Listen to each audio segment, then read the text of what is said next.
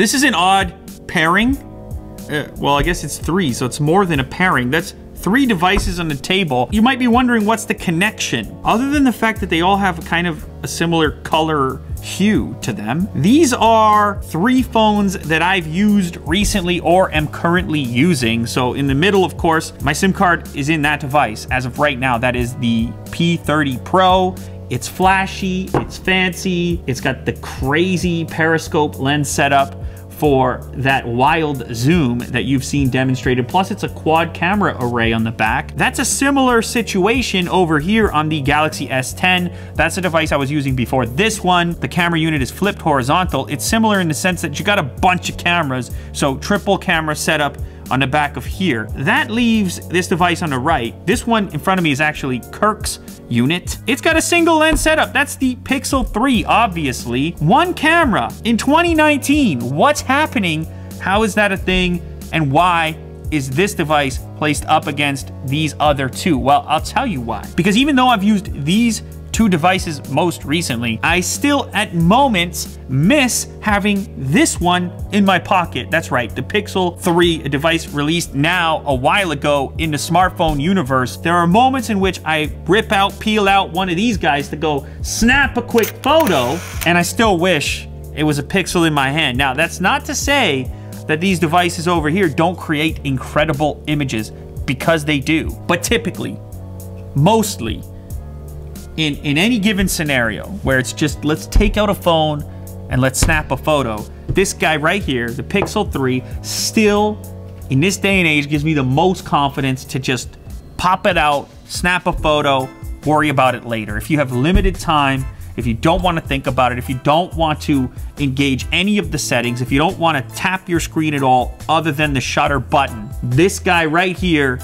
is going to, more often than not, give you a workable image, something that you're happy with. And the funny thing here is, it has less to do with this camera lens than it does to do with the software that Google's working with on their most recent release of the camera software for the Pixel unit. In fact, so much so, the OnePlus 6T, I actually was able to install Google's camera software, the Pixel camera software, onto the OnePlus 6T and get results that were way better than the built-in camera software on that device. Google is doing magical things in the camera software with the computational photography. And in my opinion, as of right now, that software can't be touched from a performance perspective. It creates very pleasing images. Why are we talking about this right now? Well, I'll tell you why. Because I came upon a listing on Amazon for this exact Pixel, the one that's in front of me, in this pink color.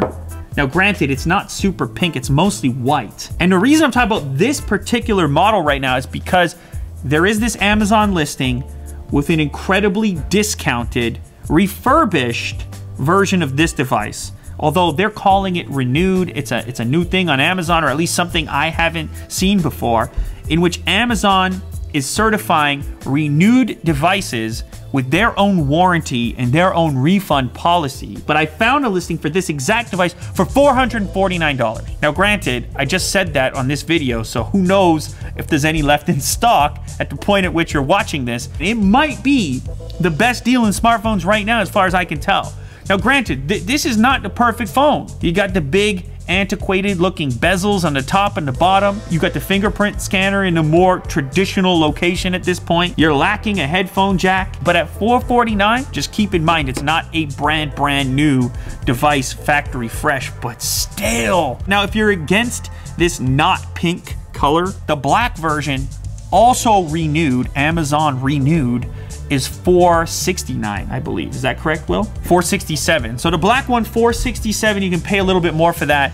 But at the point of filming this video, this one right here, it's the best deal in smartphones, probably right now, $449 for a Google Pixel 3 at the time of filming this video. And the other benefit of going in the Pixel direction is something I've talked about in the past, which is the stock Android experience. So using these other 2 devices most recently, I go on there and I load up a launcher, right? In order to override the skin that's pre-installed on each of those devices. I don't do that on Pixel devices because I'm happy with the skin the way it is out of the box, the stock Android experience. Also, on the Google side, you're going to get updates to the operating system the fastest over the air. So many benefits to being in the Pixel universe And today's the day. If you've been waiting for a lower price point and you're cool with the recertification, you can read the terms for Amazon's renewed program and see if you're comfortable with it. But nonetheless, I thought it was noteworthy, a good opportunity to kind of reflect back on my experience with the Pixel phone in relationship to these other flagships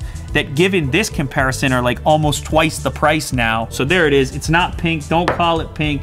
It's just a great deal right now if you're cool with the Amazon renewed program. 449 bucks. You are going to snap some photos you're happy with. I guarantee it.